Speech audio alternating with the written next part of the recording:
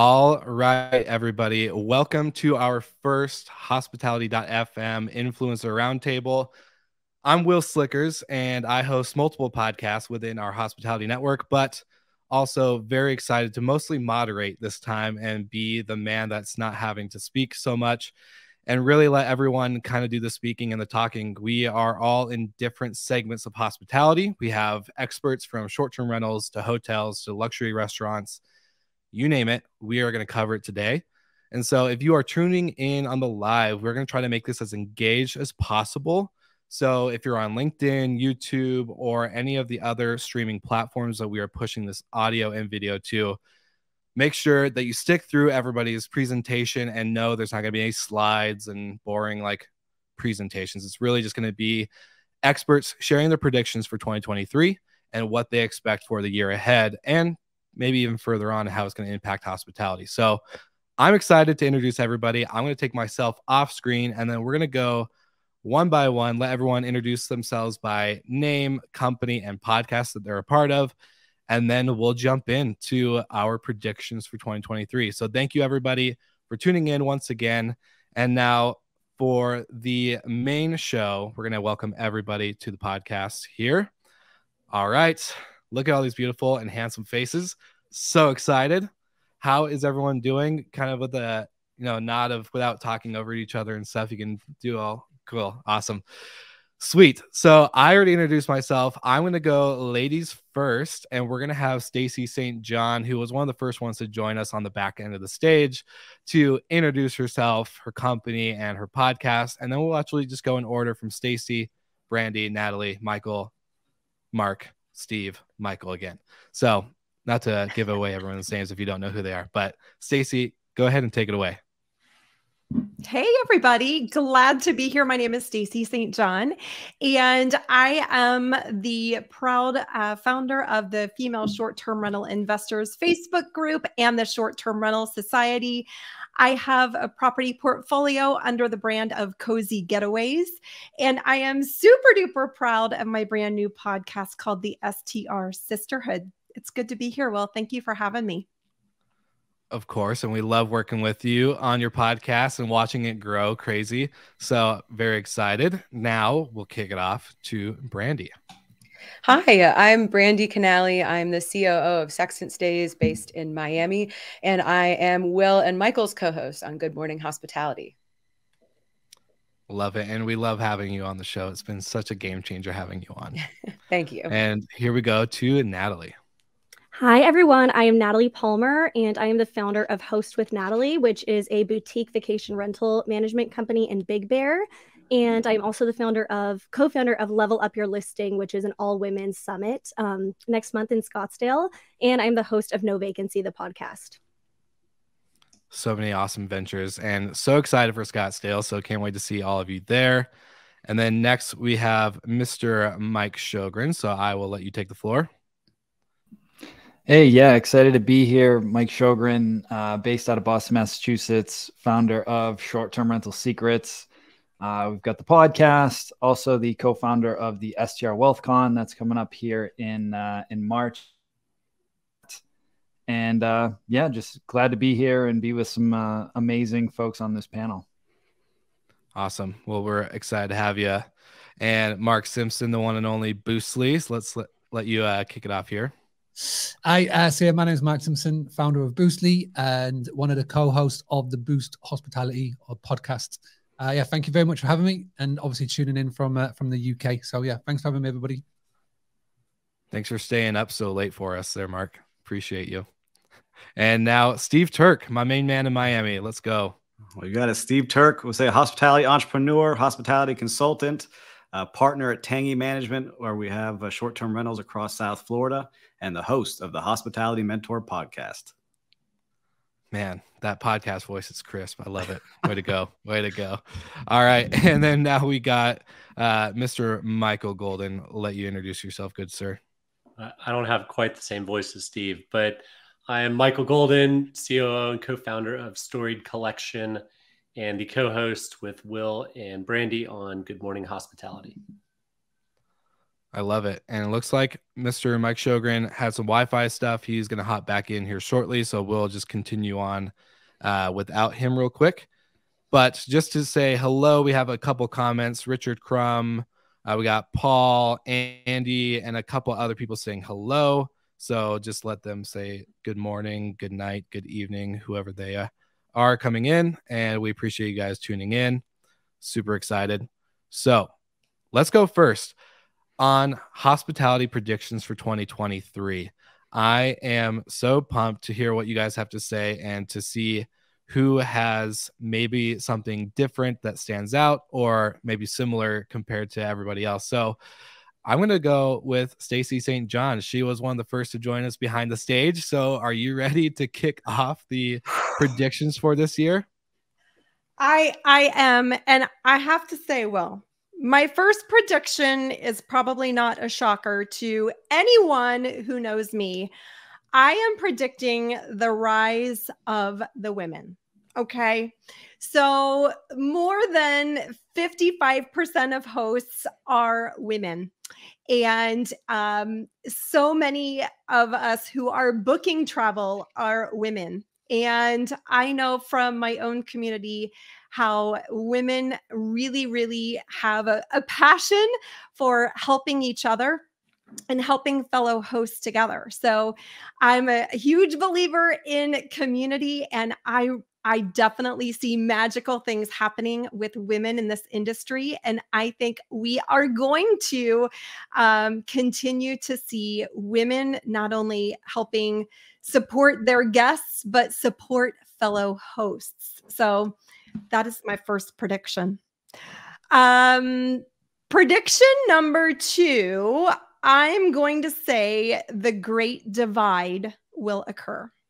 And what I mean by that is that with, travel trends and occupancy starting to slow down, we've got more listings than ever. And for the folks who are really dedicated to making their short-term rental business a best-in-class business, they will rise above.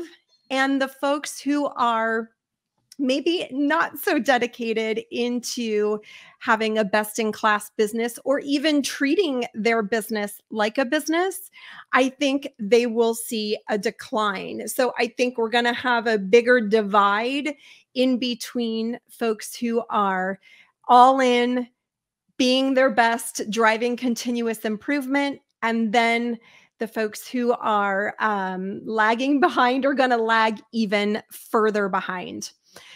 And number 3, I'm going to say a great crossover will occur.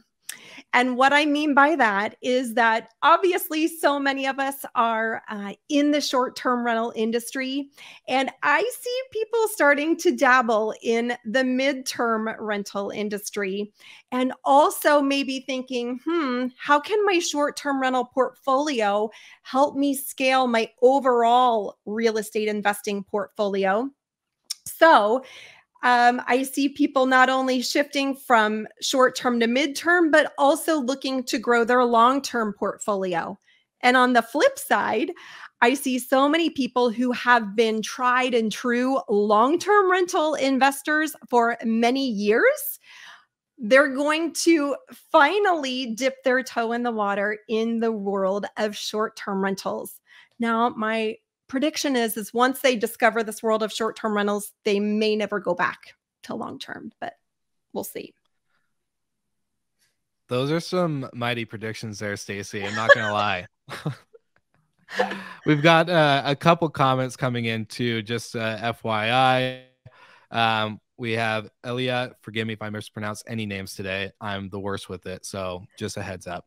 Coming in with some comments, and we are going to save questions for everyone who's just now tuning in to live. All of us on this panel are going to ask everyone questions at the end. So now that Stacy has given us 3 hot predictions for 2023, I'm going to let actually open up to the floor for everyone to ask away to Stacy on anything in particular that they have.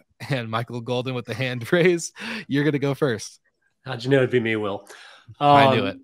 So point number two, Stacy, the great divide between the professionals who do an even better job and the not professionals who bring everybody down. The downstream effect of that is likely to be stronger, tighter, worse regulations. So how do you foresee this year with regulations as the divide deepens? Well, that's a really good question. I can't say I'm an expert in anything having to do with regulations, but I will say that I don't necessarily think that all regulations are a bad thing, right? I think regulations obviously are put in place to help protect consumers from the folks who, again, maybe aren't doing their best job in being the best hosts. So I also think that that provides an opportunity, a business opportunity for those who are to, again, maybe expand their co-hosting business or maybe bring education and help bring those people up. But as far as regulations go, you know, I'm going to be the first person to say I thankfully haven't personally had to experience that. But I do know that, you know, educating the rest of the world into the tremendous benefits of our industry and what they can bring to our communities is going to be even more important than ever. Good answer.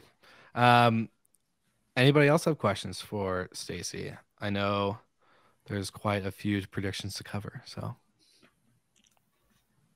No? Going once? Well, I was going to ask, I have one. Okay. In the women rising, who are the women that stand out to you in the industry right now that you see, other than you, of course, and the ladies here? Who else do you see rising up?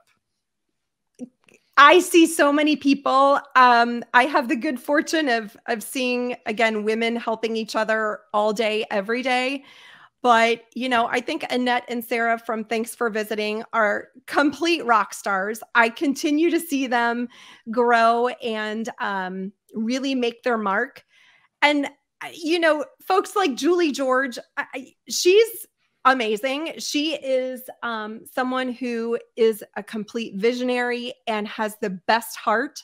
And I think, again, anyone who spends their time helping other people is really, really special. So folks like, of course, Rachel Gainsborough, if you don't know, I always say, if you don't know Rachel, you're living under a rock because girlfriend is everywhere, right? So again, I continue to see women like that, but also I see, I'll say a bubbling up of women who have a real interest in, hey, I see others helping other people and I see how it's helping them. And so I've got people coming to me saying, how can I do the same thing? So maybe some names that you wouldn't recognize today, but I'm seeing it definitely bubble up on the back end, and it's certainly exciting. I love it. I couldn't agree more with those names too. So I second that on my end. I think everybody else here does too. Awesome. Any other questions for Stacy before we get to the next prediction for 2023? Going once, going twice, sold. All right. Brandy Canali, my friend, you are going to be next. So Yeah. Are you ready? Ready to rock and roll? I guess, I mean, that was a amazing first prediction. So I realized I went a little bit academic with mine. So I'm going to try to be a bit more fun. But I think the prediction is that despite, you know, kind of the growing economic uncertainty, that travel demand will continue to grow, albeit maybe a little bit slower. Right. I saw this report from the Davos summit that there's all these, you know, the 10 most concerning things that are happening right now. And then the article mentions that it doesn't seem like travelers are paying attention or that they care about that at all. And I think that that is true. I think people are still really intent on traveling and want, you know, after being cooped up for so long. And one of the things that we're seeing are shorter booking windows. I'm speaking specifically for our urban markets. We're still seeing, you know, that 14 to 21 days. So people still might feel a little cautious, you know, wanting to wait maybe until the last minute or close to it to make a travel purchase in case something happens. But we're still seeing that people, like, you know, strong demand, if albeit nothing like we saw kind of in the pandemic, where we saw this tremendous growth in the VR, STR industries. But, you know, warm weather places, luckily like the ones we're in, I think will still continue to attract people. And then European travel is still very popular, although the prices are surging. The euro dollar parity is still relatively, you know, in our, not necessarily totally in our favor, but it's cheaper than it has been. And the only asterisk I would give to that is that there are upcoming sanctions that are being imposed in February, which could cause spikes in energy costs. So even if the monetary comparison is favorable, the prices might be increasing, so that European vacation might not be as attractive. But then on the other side of the world, you have some Asian countries that are fully opening for the first time in the end of the year. So there's that pent up demand. People really want to take those vacations. And it was interesting because across all of the reports that I was reading, there were like two sides to this. People were either seeing, you know, that there was going to be a dramatic drop off, or saying a huge surge. So it'll be very interesting to see, you know, what happens. I think, like anything, it's probably somewhere in the middle. And because international travel demand might be increasing compared to the last couple of years, but those kind of trips are not available to everyone. So people who might be on a tighter budget or just don't want to spend that much for whatever reason, I think US domestic demand will still continue to grow. AirDNA had a great report that was like 5.5%, I think, in the coming year, which, you know, it's nothing wild, but it's still, you know, consistent growth. So I think that will be really interesting to see.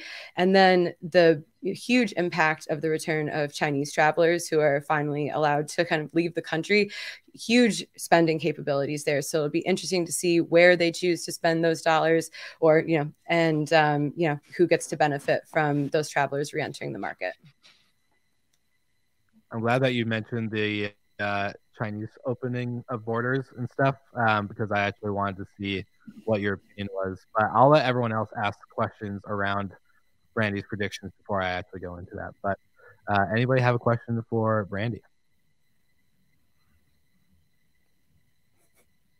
Nope. Okay. I'm going to ask you, where do you think they're going to spend the money if, like, you know, with borders opening up and being able to travel outside of China and other countries in Asia? Do you think people are going, like, are they going to come to the US and to other places, and are they going to spend it in luxury travel, urban destination travel? Where do you think it's going to be? Yeah, I think it's going to be a lot of luxury travel. That's kind of, you know, that makes the most sense, obviously. I don't really think that the United States is going to be the primary beneficiary of that. Before COVID, you saw a drop in that kind of Chinese traveler spending in the United States. So I think that probably other you know, whatever popular destinations in Asia that are preferred with Chinese travelers, they're probably going to be the first people. Maybe Canada, there's a huge Canadian Chinese tourism link. So I think that our neighbors to the north will probably benefit the most from that. And then depending on how things go later on in Europe, you know, maybe, you know, a resurgence to continental European travel as well. It's a bold prediction. I like it. I mean, we'll see. I have a bibliography ready if anyone wants to see my sources. We'll need it for the show notes. I think we'll definitely need that. There's going to be some viewers that are like, all right, we got to see her source here. They're going to fact check me. Seriously. Hashtag cancel Brandy is going to be the new thing on. Okay. No, we don't need to start that, Will. Okay. Just joking. I love it. Well, it's very good. I'll let anybody ask a question if they have one. If not, we'll move on. Anybody? Going once, going twice? All right. Well, Natalie Palmer, I think you are next in line. If we're going to go into the order of people on my screen, it may look different to all of us behind here on the stage, but I'm going in screen order. So, gentlemen, looks like we're all going to be last. But Natalie, yes, kick it off? Jump in. Yeah. All right. Okay. So I have two. My big one is that I think that this is going to be the year for co-hosts and property managers. I think with the rise of PMSs and more technology, a lot of people were going into self-management, which I honestly encourage, and I self-manage my properties.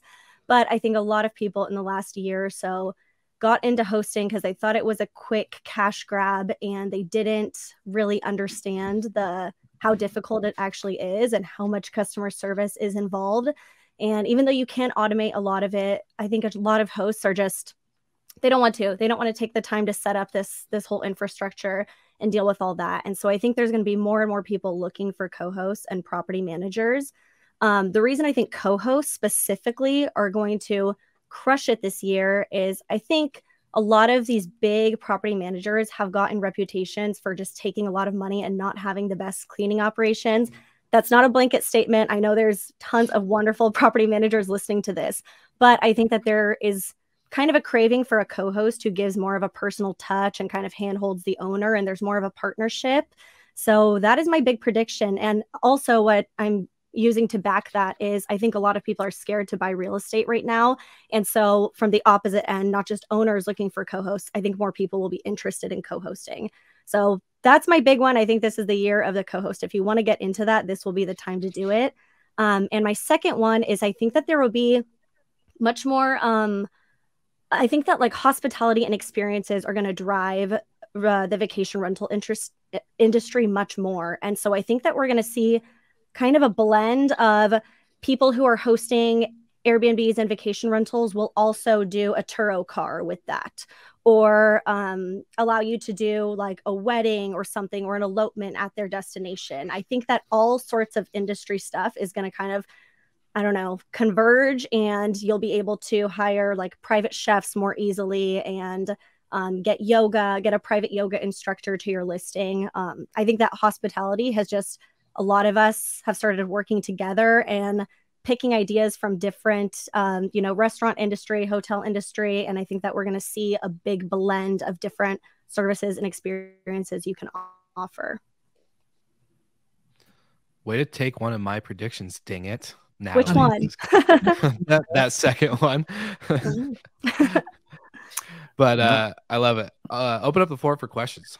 Hey, Will, I got one. Go So, Natalie, when Stacy was talking about the inspirational women that is inspiring her, if only there was a place or a summit or an event coming up in a couple of weeks' time that had where all of those women were going to be. Now, could you think of it? I mean, I can't. Could you think I of it? I wish. Okay. Thank you, Mark. You're the best. Level Up Your Listing Summit. You can head there for tickets, and let's do roundtable 10. We'll get you 10% off your ticket. We can do that. I'll program that code right after this wraps up. Thank you, Mark. There might also be a precursor to that summit. Possibly. It could be called the Short-Term Rental Virtual Summit for Women, happening next week. Potentially. Not to shameless plug or anything. We're just gonna throw them all out there. Yeah. Who else has got a conference? I know Mike. Anybody else have a conference? Yeah. I love it. We do have a question from a live viewer for you, Natalie. So can you please explain co-hosting? Is it two people managing the same property? Is one managing the back end and one is kind of doing the turnover and communications? Kind of give us your definition of co-hosting. And since we did shameless plugs, by the way, Natalie and I do kind of cover this on our Vacation Rental Micro School podcast where we did a week together. So no big deal, but I will let Natalie answer the full question. Yeah. So in my opinion, the way I kind of define co-hosting is I think a property manager full scale comes in and takes over everything. The owner would not have to lift a finger. Co-hosting, I think, is more loosely defined. There are co-hosts who all they will do is take 5% of your commission and just respond to guests in the night hours when you don't want to be bothered. There's co-hosts who will go in after the cleaner and just inspect the property and make sure everything's perfect. I think that there are co-hosts, myself, who do the same thing a property manager do. They do everything. But I think it's just more like you can kind of pick and choose, like a la carte, the little pieces that you want to outsource to a co-host. So it's to go back to that question, it's not on the screen anymore, so I can't reference it. But it's not two people doing the same job. Yeah, two people managing the same property. I guess it could be if the owner wants to be involved and have a co-host's help. But essentially, it's just somebody who wants to kind of come on and handhold you and walk you through the process a little bit and pick up some of the tasks you don't want to do. But again, there are co-hosts who do full-scale property management as well. I love it. Anybody else in our roundtable here got anything for Natalie before? Yeah, it was kind of like a statement/question because I'm seeing it in Miami because we're getting calls. And Brandy, I don't know about you because we cover mostly South Florida, but I think a lot of people got into this game thinking it would be easy, and they bought properties or even rented out properties that they couldn't cover with the rents, and now they're scrambling because they're in desperation mode. Are you seeing that where you're at? Because we're getting a lot of those calls like, please help me. We don't know how to get out of this. Yes. Yeah, we're not seeing that quite as much because we deal with full residential buildings. Yeah. If you know any landlords in Miami that are trying to have somebody manage their building, please let me know. Send them your way. Yeah, send them my way. Steve, I definitely am seeing that. That's kind of what inspired my prediction and in my area, but also like I'll just do consultations with hosts all over who are all saying like, what happened? My calendar was fully booked. I don't know what's going on this year. I'm tired of managing this and stressing over it. Do you want to manage it? Like I get pitched all the time. And so I think that there's just such a hunger for people who they liked it when it was kind of easy and coming in, and now there's really fierce competition and they don't know how to step it up or they don't want to, which is fine. And that's why I think this is the year of the co-hosts. If you want to do this, this is your moment. Can I add to that too? Because I also think that also presents an opportunity as a real estate investor, right? With a creative mind to put together creative solutions to make it a win-win scenario. If people are in desperation, you always think about creative financing. You have a person and a problem. And when you can identify a solution to that problem from a real estate investing perspective, you definitely have the ability to move up the ladder. I will say to everyone who's watching the live or watching us engage, we do have a private chat behind the scenes. So if you hear us laugh and stuff or make faces, usually because we're kind of talking shit to each other. No offense, or something like that. But no, I also was gonna say, I think Natalie, your point kind of ties into Stacy on the merging of different things within the hospitality, whether it's property management companies and co-hosts or short-term, mid-term, long-term, kind of all going in together. I think it's very interesting watching, because I feel like I'm on the middle ground of the traditional vacation rental management company to then the Airbnb co-hosts just getting into it type ground. And that's where you're seeing, I think we're seeing both kind of learn from each other, which is really exciting. So not that that's my prediction, just an observation. I will let anybody else ask any questions they have for Natalie. If you are good, then Mr. Mike Sjogren is next. So I'll kind of give anyone got a question? Raise your hand. Nope. All right. Mike, welcome. And I'll let you kick it off. Love it. Well, hopefully, I apologize. My internet junked out on me, so I had to reboot in the middle of Stacy and Brandy stuff. So if I repeat anything, I apologize. But I think I will reiterate a couple things, and I think Stacy nailed it on the head. And I've been saying for a couple of years around like this big divide. I think 2023 is going to be the year where it really forces everybody to level up their standards. We went through similar times in like 2020 in the heart of COVID, March through July of 2020, like right in the middle of COVID, where kind of the side hustle hosts got pushed out because they weren't willing to level up and really push for more bookings. So I think 2023 is really going to be a big divide, like Stacy said. Because quite frankly, if you got into this business in the last 18 to 24 months, it's been really freaking easy. Like you could just get anything and throw it online. And there was just so much pent up demand that you would get bookings. And now we're starting to see things level off like 2019 levels. And so it's a lot of people are panicking, but for the folks that have been in the game a while, it's like, well, no, it's just kind of normalizing. Like the amount of demand that happened after COVID was not sustainable. I don't care what any data person says, like that level of demand was not sustainable. So I think the key thing for folks that are in this now is to really make sure that you take a look at your portfolio and that your listings stand out. Okay. Just grabbing any 1 or 2 bedroom, apartment or house and just putting some furniture in there is not going to cut it anymore. So you really got to pay attention to your design. That's the biggest thing that I'm telling people right now is, one, you really got to know your numbers, like really know your numbers. And I'm happy, Will, if you want, I'm happy to give people my deal analyzer because that's kind of my jam. I'm a numbers guy, but like you have to know your numbers. The amount of people that DM me, I literally, it's funny, we were talking about Miami. I literally had a friend of mine reach out to me, and I was analyzing his numbers. I'm like, who the hell told you to buy this deal? I was like, these numbers don't make any sense at all. Like, you're losing money. Like, it doesn't make sense. So really knowing your numbers, really investing in design, knowing your market. I think based on my experience, I think this is going to be the next 24 months is going to be the year of the boutique hotels. We just closed on our third one, our biggest one yet. And I'm seeing more and more people get in the game because there's just a lot more upside and there's a ton of opportunity out there.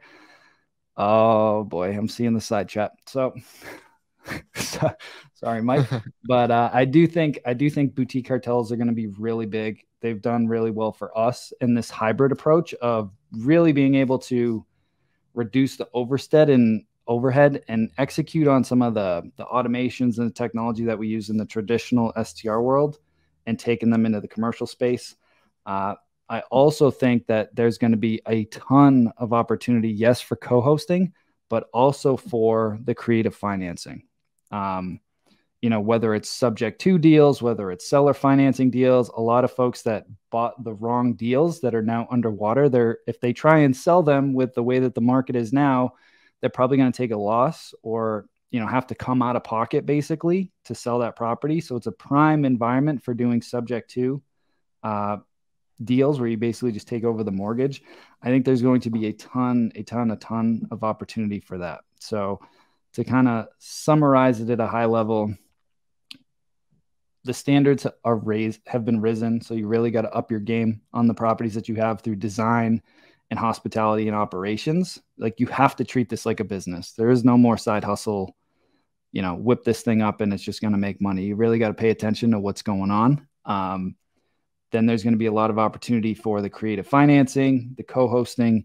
And if you want to go big, the boutique hotels have a ton of meat on that bone over the next couple of years. Dang, the behind the scenes chat was popping off. Everyone's like, Mike, you're taking all of our stuff. There's nothing going to be left. So very good stuff. I love watching all of this just because on the back end of Hospitality FM, I get to hear everyone's episodes and conversations and see this, like the content everyone's putting out and the conversations being had, and everything you guys are all saying is just like so on point for what I was hoping you guys would all say. So thank you for that. But I will let everybody I saw Michael Golden raise his hand as a good kid that he is. Just kidding. But I'll go ahead and open up for questions here. Yes, Michael. Not a question. Well, I guess it is a question. I've got a deal I'd love you to look at and get your financial genius mind, get your input on it, but we'll side table that. Love it. I have a question for Mike. So I know like Stacy kind of touched on that she thinks there's going to be an increase in midterm rentals, which I kind of think so too. So what do you think about that paired with the boutique hotel model? Are you noticing longer stays in boutique motels? 100%. So the one that we just bought, we're rebuilding. It's a heavy reno. It's like a 9-month reno. We're rebuilding 27 out of the 57 from the ground up and putting in kitchens for that specific reason. Especially where I am up in New England, this time of year is like our dead season. And so those midterm stays are a godsend to get us through slow season. I'm not worried about Memorial Day through Thanksgiving, quite frankly. Like, we do really well. But like this time of year, like we have at that 22 unit, we get a bunch of like 30, 60-day stays that are nice. We're not like bankrolling, but it carries us through the slow season, and it's nice to be able to have that flexibility. So we'll do about half of the units that have kitchens, and then the other half will just be more like higher end. We're debating putting in cooktops in like all of them. Interesting. Just for that reason, because it just gives you more flexibility. For sure. And what's like the demographic of those midterm travelers? Are they tourists that are coming for longer and off season, or they're locals or like digital nomads? Not usually. Like, going back to like COVID times, right? It was like somebody going to check on mom for like the next month to make sure mom's good, like the elderly parents or grandparents or whatever. So we snagged a lot of those during COVID. Now it's more like, like Dr. Rach talks a lot about, is like the my house burnt down, or I'm doing a renovation and I need a place for a month or 2 months, because we're, like 45 minutes north of Boston. We're kind of in the woods. Like, it's not a big urban area. It's an easy ride or an easy train into the city, but we'll get a lot of those. We'll get a bunch of travel nurses that are in there for some local hospitals. Kind of the bread and butter stuff that, a lot of the midterm folks have been talking about for a while. So it's kind of a mix. Where Salem, it's super historic. So if you guys aren't familiar with like Salem, Mass, it's a very, very historic town, founded in 1600s. I'm thinking about 1626 for the hotel name, by the way. So I'd love you guys' take on that, but I thought it was short and punchy, so I'll throw that out there. And it has a wide traveler base. So you get a lot of like people that are into the history, and then you get a lot of people that are into like the Halloween and the witch trials, because that's where all that stuff happened back in the day. So we're actually going to do some themed rooms, like some crazy themed rooms like we do near Disney, but like up there. That'll be really interesting. So I'm excited for that. Cool. I know we got 2 more questions. Did I see Brandy and Mark both had a question? Yeah, it was more just kind of building off of the non-sexy part of underwriting these deals, because I forget the name of the loan, but there was a program out there where you could get these loans for a vacation rental based on the projected revenue that you thought you were going to make. And so that's during this like really frothy time when all these people were, spending months or whatever. Yes, thank you, DSCR. Thank you, Stacy. And so now when reality is hitting and you have a more, I think, stabilized market, people are like, how everything dried up, what's going on? And I love that they blame Airbnb, which like, that's just not the reality. And I think that that's the most important part. Like you said, to know your numbers, like you have to have strong financials to make these kind of decisions. And a lot of people overlook that. I'll give you like my quick and dirty rule of thumb. Obviously you got to do more than this, but like for a quick sniff test, a property has to bring in 20% of whatever my all-in cash investment is. So like if I'm going to spend $100,000 on down payment and furnishings and whatever I need to get it live, that property has to generate at least $20,000, right? So as you extrapolate, that $1 million property has to bring in at least 200,000 gross. And I found that rule of thumb, like if you're putting debt on it and you have decent debt terms and everything else, that'll get you between a 25 and 30% cash on cash return. So like, even if I have to reduce a lot of my rates for the next 2 years, I have so much spread and so much margin that I will always compete because I just have so much spread. And you can find those deals. You just have to be patient. And that's what people don't understand. It's like you can't just throw a dart on Zillow anymore and grab anything and make money. You got to know your numbers. And that's why really getting in the weeds with like STR Insights and AirDNA and all these different data sites. Like before I bought that place near Disney last year, I bought all the raw data from AirDNA. It was not cheap, but I bought every property's data for the last 5 years for 37,000 rentals in Kissimmee. And I went, put in some formulas. All right, what's the average 1-bedroom do? 2-bedroom, 3-bedroom, 4-bedroom, 5-bedroom. And after going through all the data, it was like once you got over 10 bedrooms, it was like the revenue went through the roof in certain pockets. So like that research took me like almost 2 months to do. And then people are like, well, wow, like your property's doing well. I'm like, yeah, because I know the numbers. Like I knew exactly, I knew where to go, but I took the time to do the research, which is not fun. But like this is a numbers game. Okay, but I have to say this, Mike. You don't just know the numbers. You also lean into the design and the guest experience because 100%. there are, I know Stacy just stayed there. There are places that are right around the corner from you who are the same size house in the same neighborhood. And when they only maybe know their numbers and buy it as a strict investment and then go, all right, that's all I have to do. Those are the people that are hurting. Mm-hmm.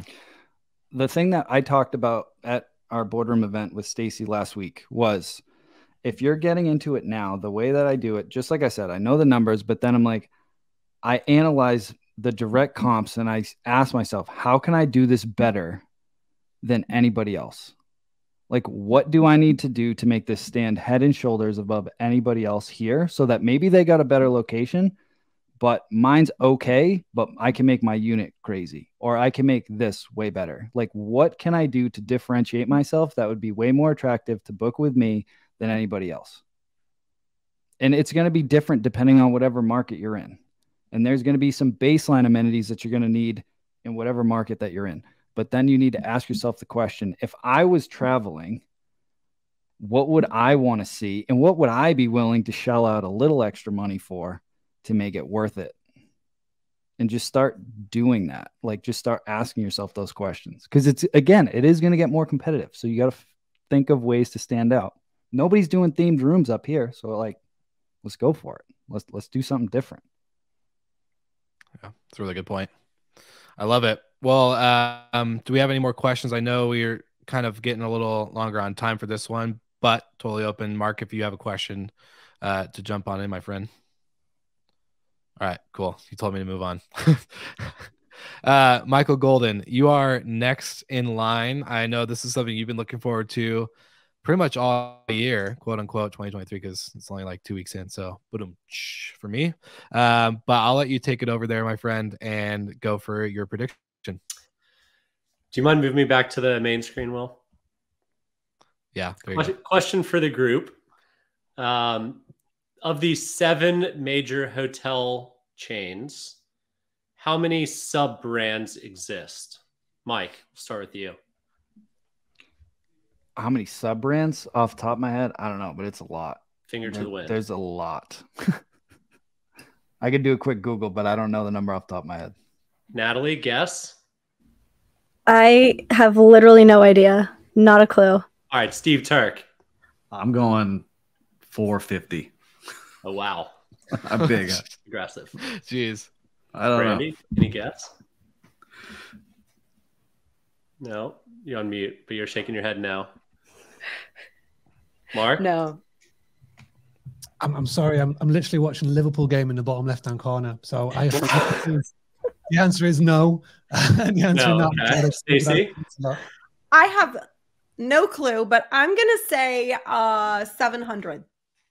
Wow. Not quite that many. There's 30. 165 flags under the major brands. Accor has 40, Marriott has 30, Wyndham has 26, Hyatt has 22, Hilton has 18, IHG has 17, and Choice has 12. 60 of these brands were added in 2019 alone. So all of these flags are really now trying to differentiate.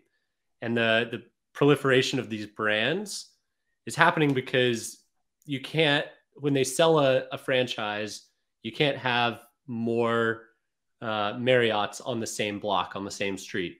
So they need a different chain, a different brand, a different feel, so they can own the whole block. And by them being able to add more flags and more brands, they can capture more market share in said markets. People want to stay with brands because they know it's predictable. They know what they're getting. They might identify better with Moxie than with, traditional Marriott or Holiday Inn. But at the end of the day, the bold prediction is there will be another hotel chain launching or acquiring a multifamily apartment brand this year, following Marriott's Apartments by Marriott. And it's a green pastures segment. There's some long-term stays, but no one's really diving in on the hotel brand going after Airbnb's, playground. So it's green pastures. These parent brands or flags can just spin off and start adding them, buying, one of y'all's companies or creating their own, like Marriott has done with Apartments. So I don't think it's that bold. I think it's almost certain to happen, but we'll see. I want to ask you, when do you think, if it's almost certain to happen, when do you think, like, give us a rough date, end of the year, mid-year, tomorrow, today, as we're live right now, people are listening and they're doing it. Yeah, it's, I think it could be as soon as anyone wants to. I think IHG has been the slowest to be in the segment. Accor's played in the space. Hyatt's played in the space. Choice has played in the space. Wyndham used to have one of the biggest companies in the space. So I think they've all dipped their toes in, but kudos to Marriott for not only launching homes and villas, but also launching apartments. So they're leading the way. Everyone else is going to be followers. Mike, you know, it's interesting real quick that I mentioned earlier, within a week of closing that last one of those 5, I won't say who, reached out to try and buy this deal. Like almost immediately. Does that answer your question, Will? Yeah, it does. That really does. Awesome. I love it. Any questions for Michael? Not a question, but, you know, obviously it's a little nerve-wracking for those of us who operate in urban markets right around the corner from these big brands. But I think that it will take a little bit more time. I have a feeling that that these companies might take the more Marriott route. They, you know, and build their own brand within their main brand. And that takes time. And Marriott has had the luxury of having their platform and working with operators like Sexton to see kind of how we operate. Their due diligence is a real piece of work. And so it's, you know, they've had the opportunity to learn. And I think that that's probably, I would say, what the other companies will start doing. But others can copy. It's the first mover has a bit of an advantage, but everyone else just gets to copy and paste. So yeah, very true. Steve, you're a hotel guy. You're a big hotel guy. I'm curious on your thoughts, just because that's your world. I've been preaching it for a long time. I think people want to stay with brands that they trust, and they learn to trust brands that they stay with in the hotel world. And I would, like I say it a bunch, like Nobu kind of does it now. They have these tiny little hotel in Malibu. It's just 12 rooms. Right? It's like kind of that boutique hotel, but very much high-end luxury. You see it with residences popping up. Like I'm looking across the street. They're building an Edition residences here soon. You got cranes going up everywhere with these branded deals. I just think it's going to be a matter of time. And it's going to go through, I think, through the residences. Like the St. Regis is building their residences, 2 of them in this county. And I think it's going to be more and more of that. So it may not be where they acquire it, but they just start living that life. And then if you're living there, they team up with a trusted vacation rental or short-term rental manager that allows those rentals in those buildings. That's the key, is going to be where, are you going to use a trusted person, or are you going to allow Wild West in these buildings with, you know, single property owners renting out their units? So it's going to be interesting to see, but I think it going that way too is a way of seeing it. Yeah, I like that. Awesome. Anybody else have anything for Mr. Golden before we go to Mark? Nope. All right. Mark Simpson, you're up, my friend. So stop watching the Liverpool game and get ready to give us the hot predictions. I know, right? Of all the times, I totally got my times wrong. And I just saw in the bottom right-hand corner, Liverpool score a lovely goal. But anyway, bringing it back to hospitality. So it's really tricky when you're the last 2 with the predictions, when a lot of people have had some amazing predictions that already. But let's see. I think I'm going to do a combination of everybody's and just sort of go on that. I think first and foremost, we will go back to norm. So the 2019 norm. So when Brandy was talking about China and China being able to travel and Chinese people have been able to travel again, if you've been in this game for a few years, if you're around in 2018, 2019, and if your area, your region, your town, your city, your state was well known for having an influx of Chinese tourists come over, then it'll be resort to norm. Like there's an area in the Lake Districts, and like Chinese people don't really travel in 1s or 2s. They come in coach loads, and it's well known because the Chinese absolutely love Peter Rabbit. I don't know if everybody knows what Peter Rabbit is. It's a very British thing, but they come over and it's just well known that they literally just come through in the bus loads. They rock up, they just ascend on all of the shops and just buy everything. And you've just got one very happy Lake District shop owner. So that will resort to norm. So obviously Bali, Indonesia, etc., places in the UK. But I think what it also means is that we're going to get a return of the shoulder season, like the true shoulder season. What happened in 2020, 2021, and for the most part in 2022, the shoulder season, aka the slow season, or the peak season was extended because like the travel and was so bouncing back so quick, and people were sort of not being able to stay in hotels or not going on cruises. And the season that we sort of all got too used to was being extended. I think that what will happen with everything that's going on and all the uncertainty, as Brandy mentioned again, we will go back to that sort of have a slow season, shoulder season, a true one. But I think what will continue, and I don't think that's going anywhere, is that we've got a new avatar, a new guest, and that is the true digital nomad, the slowmad, the digital slowmad, the people that are coming for 30, 60, 90 days. People now more than ever have got this office hybrid where, I know so many people that have not gone properly back into the office. They only have to go in a couple of times a month or very minimum at most. And with that, they are able to travel and work while they travel. And I don't think that's going to go anywhere. If anything, it's going to get more. And what does that mean for you as a host or a management company or a co-host or whoever watching this, is that there are a lot of people coming into this industry, and that's not going to slow down. There's going to be so more people that are going to be tempted to come into it. Like Natalie said, there are people that maybe got involved at the latter end of 2021, the start of 2022, because the numbers were so good. And now they're kind of being shaken out because they're getting a little bit of nervous, a bit of itchy bum time. And they're going to look to, instead of do it themselves, they're going to reach out to people like Natalie and companies like this, smaller hosts to look after their portfolio. But there's going to be a lot of people still coming in. And so with that being said, if you're complaining about saturation in your market, if you're complaining that there's a lot of people doing this short-term rental game, the way to really stand out, and this is what Mike was saying, when everybody's zigging, you zag. So he really does his research, like more than anybody else that I've ever met, does a massive amount of research, knows his numbers. But on the top of that, like what Stacy said, he bolted on top of his numbers with what this industry is all about, hospitality and themed rooms or whatever he could do. And the hosts that really pay attention to hospitality are the ones that won't just survive, but will thrive on the other end.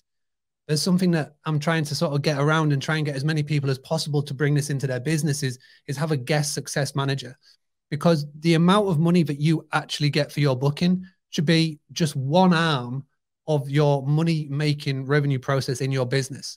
There's fantastic offerings like Mount with Maddie's business and with HostCo, which means now more than ever, you're able to upsell, you're able to offer products and services. And it's never been easier to bring into your business and make it more automated or make it fit into to what you've currently got in.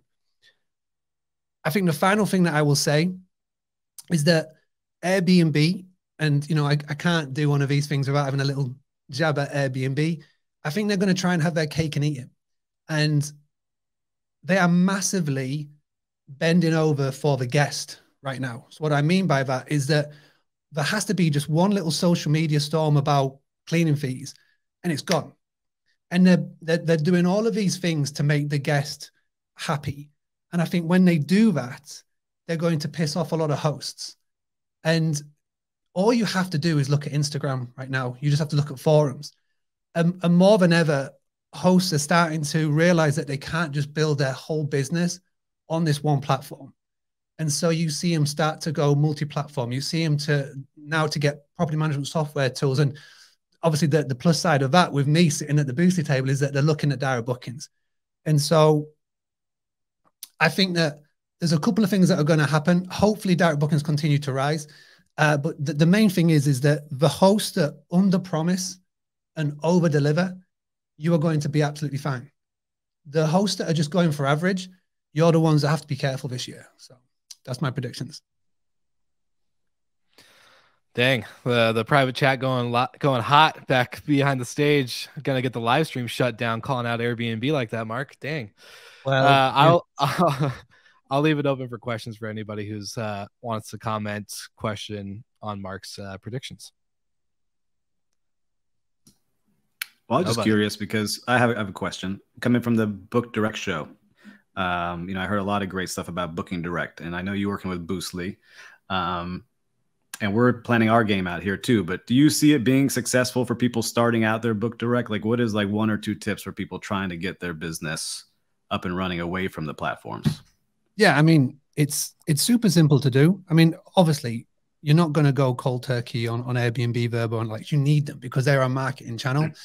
But the best time to start is right at property one, because if you can instantly put into the right foundations and the blueprint in place, as you grow and you expand and you add in more properties, the whole game is just so much more simpler. The trouble is, and I see this so many times, and I speak to a lot of people, and they get going and they list on Airbnb because it's so easy to do. It's like you can literally be up within minutes. And they then are on Airbnb, they get settled and secure on there, and then they hear about Vrbo. So they go and set up a Vrbo account, but you don't want to have a double booking, right? So you go and connect your calendars together. But instead of starting where you should be with get a proper team management software tool and then connect it to the two, they'll take their Airbnb and they'll link it to Vrbo and they'll connect it up there. So that they are relying on Airbnb on that connection. And let's just say property number 2 comes around and then they do the same thing again. And then you're starting to build a spider's web where it's all comes back to being heavily reliant on this Airbnb. And that is where the problem has shown. So the first thing that everybody can do, if anybody's wondering, well, how do I get started? How do I get going down on this route? The first thing you can do at property number 1, get a property management software tool, whoever you use, because there's a lot of choice out there. And then you build it off the back of that. Got it. That's my one. Awesome. I know for everyone who's tuning into the live, just want to make a quick comment. We are definitely going to go a little bit over today. So we might have a couple of our panelists drop off due to schedules and other meetings, but we'll try to keep everyone that can stay on to be on.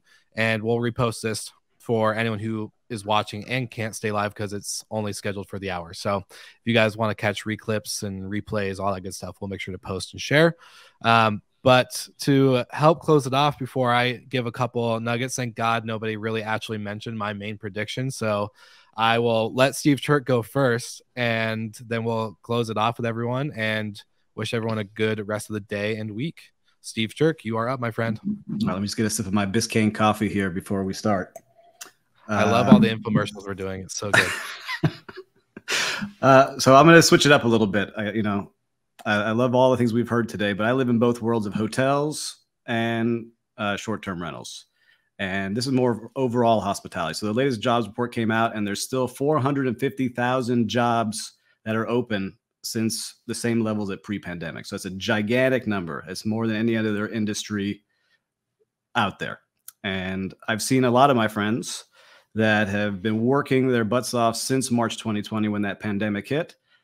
And now I'm starting to get a lot of inbound calls. This is brand new over like the last 3 to 4 weeks where people are now reaching out, asking me how I was able to transition out of being an executive in hotels and to get into something that's more flexible with my time, like consulting and starting the short-term rental and starting the podcast and starting a coffee company. They're starting to ask me how they can get out, which is not a great sign for a lot of these hotels that are already short of staff, right? People were trying to stay there, suck it up, and make it through, but help just doesn't seem to be on the way. And so I think this is, now let's get to the good news. That's the bad news. The good news is that the luxury hotels where these guests are paying tons of money to stay there are now starting to pay up. They're starting to give out lots of big bonuses. And they know that usually people will get a bonus and they're still looking to leave, maybe find other jobs. So now they're increasing pay. And that's across the board from the housekeepers up to the top level executives. And so where I think the opportunity is for these people who are asking me. So if you're someone who's been an executive like I was, and you're looking to get out, I think that there's a lot of opportunities and a lot of great brain power that can be shared in the short-term rental world, where you can bring all the things you know about hotels and luxury standards into that area. And I think you're going to see a lot of people start to get into residences, because residences usually are Monday to Friday. Unless you're working in like a food and beverage aspect at these places, you have to work weekends. But usually if you're Monday to Friday in these luxury residences, and the luxury residences are really going after these hotel people and offering them that kind of quality of life. So my prediction is luxury hotels and everyone else will have to follow in paying up more for people that are giving up the flexibility of their schedules. But that the short-term rental industry, I'm doing it right now. We're looking for people in the hotel world that want a more flexible schedule will start coming into this side of the world. So hospitality will start to mesh together a little bit more this year. I love it. I love it. I love the differentialities that you brought in. So anybody have comments, questions, concerns? Just kidding. I've got one. Concerns part.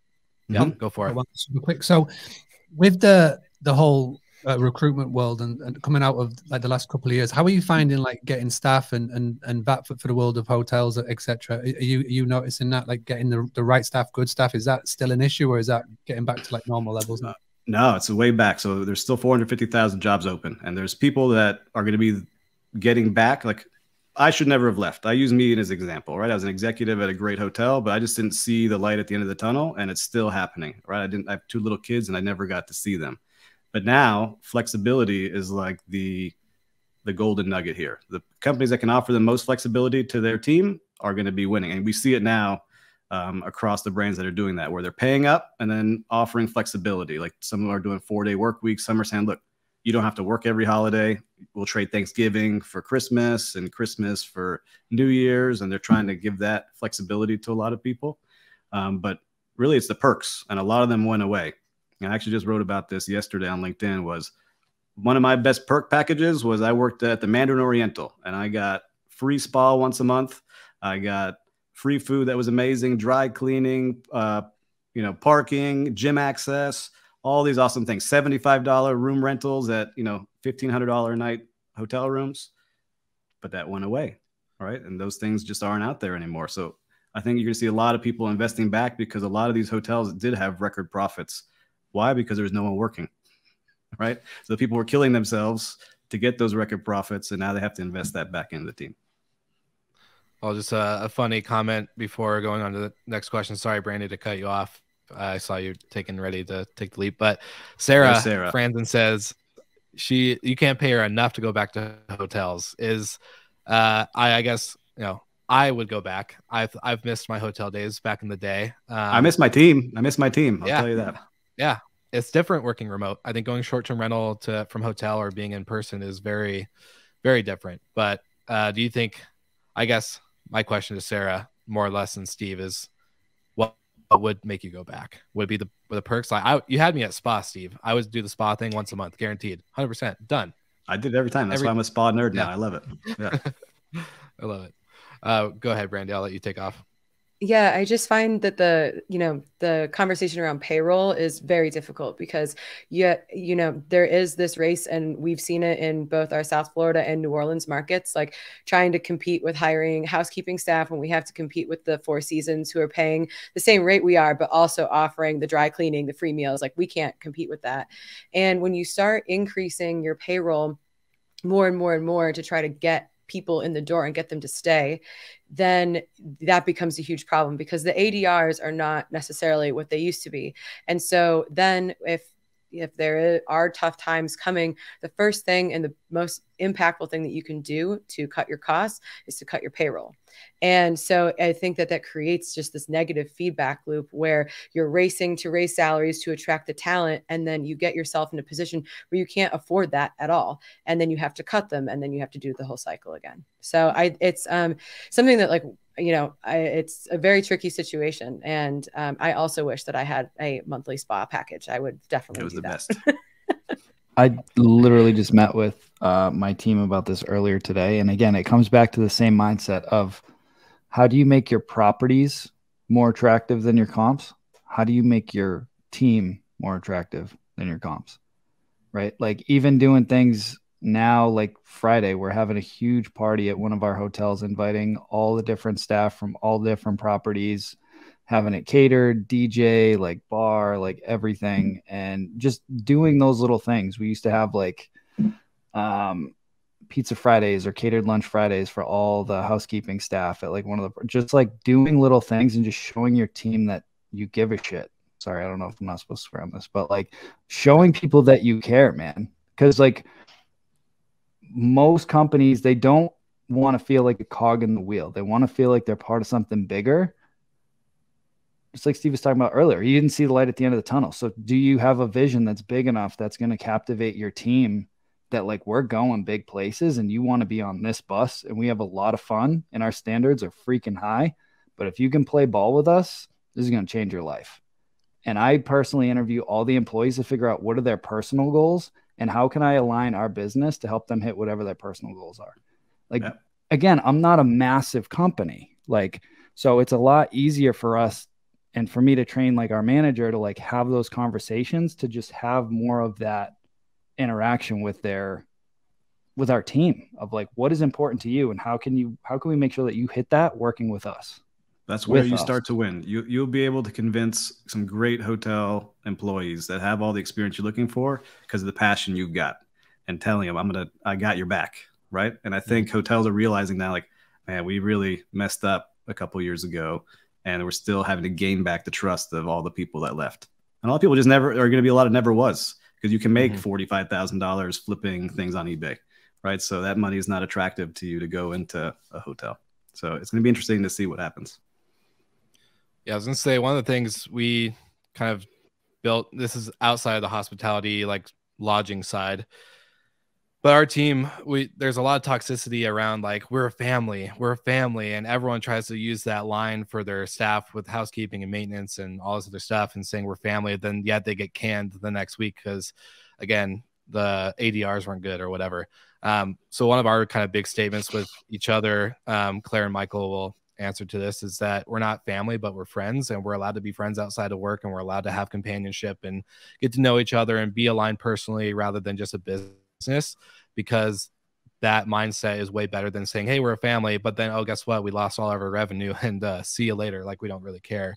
And, you know, that mentality, I think, has been a big differentiator for me, especially being in a hotel or other companies that have been slow to hire and quick to fire based off of revenue projections and seniority, and rather than talent and passion and, of course, experience. So it's pretty interesting for all that to kind of come back to light. Sweet. Anybody else got anybody else got a question? It's not something for Steve on basically his predictions and what he's just mentioned. Going once, going twice, sold. Cool. Well, not to close it off on a boring note, because I'm the last one to go. But I will say I wrote down 3 predictions, being scared that everyone else is going to mention their prediction first. But there was one prediction that I am kind of putting out there, and I want to see everyone's faces on this to go into. It's going to be 2 of them, but the big one is going to be Vacasa. So obviously Vacasa, not to like dig at them, and I'm not trying to do that. It's more of a prediction of what they're going to do, because they do get a lot of headline and spotlight news. So my prediction with Vacasa, they did this big layoff. They had gotten rid of a lot of employees. It was big news right before VRMA, I believe. And my prediction will be that they are going to let go of homes and properties without density or actual gaining revenue. And then they're actually going to start building rather than buying. So they let go of a lot of their acquisitions team. My prediction is that they're going to go into building kind of a condominium, apart hotel buildings, which is what they're known to be better at, rather than single family homes. And in order to become profitable, they're also going to start looking, obviously, to build the bigger buildings, multifamily structures, but then they're going to become more of an OTA, trying to compete with Airbnb, and trying to be, of course, profitable. I think that's my big prediction for this year / going into next year, because obviously building buildings takes a lot of time and money. But I also think that they are just trying to focus, and not like Sonder, where they're trying to do a master lease model and do all these buildings. They're actually trying to build, own, because guess what? Owners can't fire them if they own the building. So that's kind of my big prediction for the year. And then my second one, going into what a lot of people have said on this panel today, would be around mobility hospitality. So I'm going to predict that things like the Sprinter vans and kind of a glamping RV mobile hospitality type inventory, glamping, is going to become very more popular, especially as the younger generation of travelers, whether there's a recession or not. They're renting, they're spending their money with experiences rather than anything else.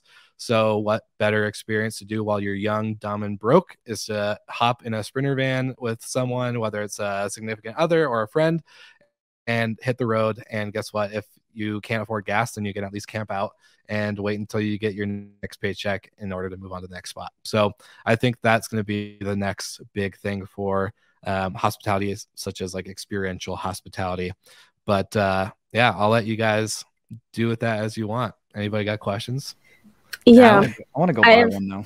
I have a question for Will. So do you think that with the campers that's going to be like more of a drive to like rent them to drive them, or to go to like the parked like glam site that has the deck built out and the hot tub and everything? And I'm literally in a camper right now. This is the Airstream we bought, and I'm still looking for land to park it. So maybe you'll convince me to just rent it from my driveway and let people drive it out. No, I was gonna say, I think it's more of like the mix of like, hey, we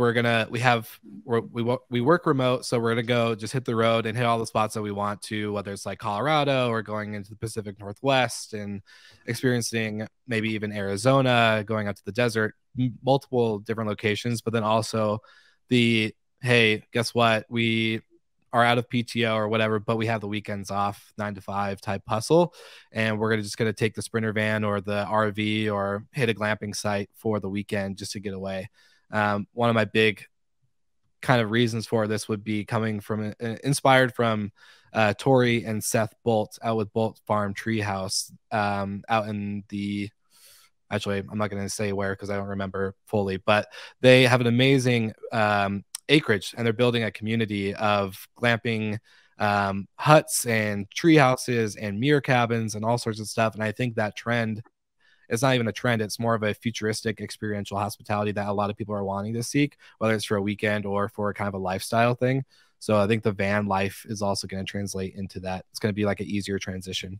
See, I can speak to this because I grew up on a 200-acre farm stay business. So it's amazing to me as a British person that the whole glamping thing hasn't properly taken off in the States. And I can see it getting bigger and bigger and bigger. And, you know, if you just come over here, if you go to any village or any countryside, these farms that used to be just working farms have now got some element of an experience day built into it, whether it is camping, glamping, huts, whatever you want to call it, right? And it is getting huge or bigger and getting more known over in the States. And so yeah, I can totally buy into that, totally see that. And you know, it's funny, when the 2020 started to go a bit crazy, you could not buy a camper, an RV, a caravan in the UK for love nor money, because that was, you know, everywhere was closed up, and literally the only way you could do it is if you jumped in a caravan. And I'm sure I heard this right from Airbnb on a podcast, like they are officially the second largest renters of RVs without even meaning to be. So it's crazy. So there is definitely a demand. There is definitely room for somebody to create a massive booking platform around it, definitely. And yeah, it's a good prediction. I'm even more intrigued about Vacasa becoming an OTA, but that's for another day, another show. Yeah, I figured that's what Brandy was going to ask, because that's been the one that we've. I love the Steve Milo comment. Who said that in the chat? Yeah, Mark. I love it. It was good. He's like, no, don't say it.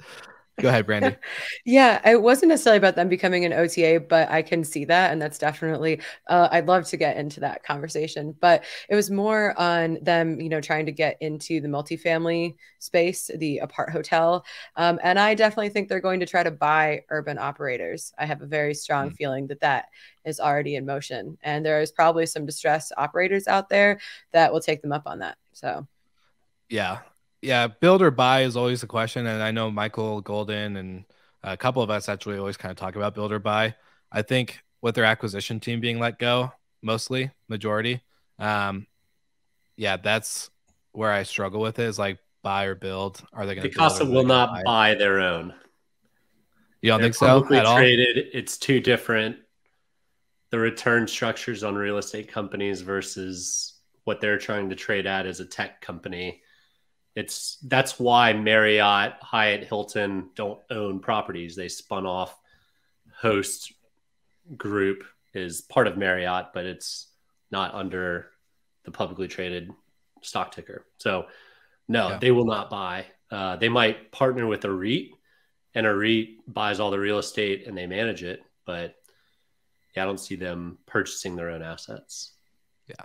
Well, I'm passionate on the build part, so that would be my prediction, and I'm happy to stick with that part, at least.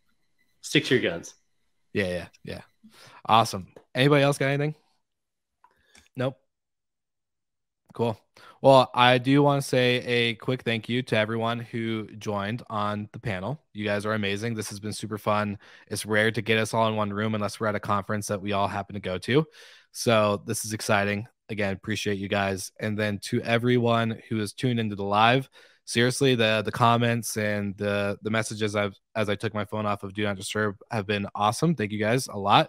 We, kind of wanted to do something different and interesting. And I think bringing different groups of people from short-term rentals to hotels to even other places, like Steve's got the best background with fine dining. And of course, the hotel side, I love watching his hospitality mentor videos where he goes around and dives into these venues deeper. So stuff like that. We wanted to keep doing this. And so if you guys like this model, let us know how we could keep doing it. And we'll bring on new faces and names to the panels. But for any of you on this current roundtable right now, would you like to say anything to the audience before we end the live and head off for the rest of our day? Nope. Pitch your events. Go on, pitch your events, Mike. Yeah, pitch your events too. Where's everyone going to pitch the event? STR WealthCon. What I was going to say was we had a lot of negatives on this. Don't let that scare you, right? Like if you listen to the wise like Buffett, like when people are fearful, be greedy. I'm going on a hunt this year. I'm telling you guys right now. I'm calling my shot. Like I'm going to expand a lot in 2023. So when people are fearful, be greedy. And when people are greedy, be fearful. So don't let that hold you back. That's good. I love it. Well, that's a good note. I know there's a couple events, so I'm actually going to just I know, Mike, you just said you didn't want to pitch it, but we're going to let you pitch it. So Stacy, go ahead with your virtual one leading into, I know Natalie's got the Level Up Your Listing Summit, which I'll be emceeing of, and I'm so excited for. The only guy in a room full of women in the short-term rental, so it's going to be a shark frenzy, I feel like, in a not a good way, probably. I'll probably get destroyed on stage, but all good. I will let everyone just kick off from there, and if you guys have anything else to add, would love to hear it. So go ahead, Stacy, kick it off. Thank you, Will. So yes, ladies, if you are interested in connecting with some amazing, amazing speakers, a few of which are on this panel right now next week, go to strvirtualsummit.com, and we would love to welcome you and a friend. So we launched a BOGO deal, buy one, get one. So many people are interested in this short-term rental thing, but not quite sure about it or curious. So feel free to invite a friend or a family member to come with you. And again, thank you, Will, for putting this amazing panel together. Of course. Love it. Natalie, go ahead. Leeway into that. So one final pitch I've mentioned a few times, but Level Up Your Listing Summit. It's an all-women's short-term rental summit in Scottsdale, Arizona, February 27th, 28th, and March 1st. Stacy is one of our speakers. Will is our MC, and Mike's wife, Kristen, will be talking about, she'll be on our design panel. So I can't wait for her to talk about all the themed fun designs they're doing. So if you guys want, levelupyourlistingsummit.com, and you can use code roundtable10 for 10% off your ticket. I love that. Roundtable 10. Mike, WealthCon coming up March. Yeah. So the STR Wealth Conference, it's going to be March 20th to the 22nd. I was actually just checking. We have 1,000 seats for this thing. We have 35 left. Like no exaggeration. So if you're going to go, I'd highly encourage you, because I know Bill's going to fire off an email after he hears that, and he's just going to finish selling it out, because that's what he does. And so there's literally 35 seats left. I just checked the dashboard. It's going to be awesome. I'm super pumped. It was a lot of fun last year, and we're going to do it bigger and better this year. A lot of my friends are coming back, and kudos to our boy over here. Mark Simpson hooked me up with an intro to Mike Michalowicz, who we landed for our keynote speaker, author of Profit First and Pumpkin Plan, and a ton of books that I absolutely love. So Mike's going to be keynoting that. And you guys can check it out at strwealthconference.com. We have an incredible lineup, a lot of people that are up here. And the networking is just a blast, man. Like we have a lot of fun. We learn a lot. And there's going to be 1,000 other hosts there. So super, super excited. You gonna be able to whip up a code like Natalie did, or are we gonna leave the listeners hanging?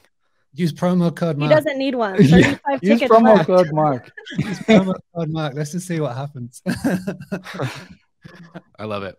How about Michael Golden and Steve Turk? Any events you guys are excited to attend or go to this year? Are you putting on a conference? Am I missing something? Or are you guys just gonna tune in for the good stuff? Nope, not putting on any conferences that I know of. Okay, just making sure. You never know. How about you, Steve? You're muted, my friend. I'm excited to see if I can at least attend one of these this year. I know I'm not invited to the all women's one, so what kind of wipes out the ones I can go to. Steve, we'll let you in. We'll sneak you in. But I'm excited to get more and more involved this year in the short-term rental world. So I'm excited to see some of you out there live. Awesome. Well, appreciate all of you guys once again. Thank you so much for tuning in for all of our live viewers and listeners and this amazing roundtable. Maybe we'll come back at the end of the year and see what came true and what didn't. So excited to continue on. And thank you guys again. Having a blast. Gonna get it on the Bruce Lee podcast. Bruce Lee like Bruce Lee because it's so hard and the T is loose leaf. Making up those rhymes. Don't write it, just do it loosely.